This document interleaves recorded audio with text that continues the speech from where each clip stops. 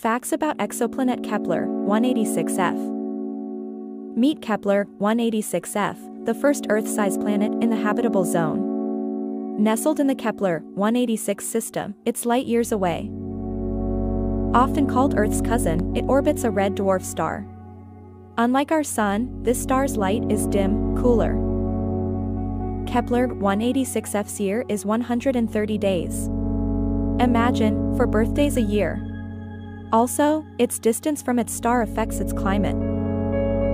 We don't know if it holds life, but its position makes it possible. It's neither too hot nor too cold.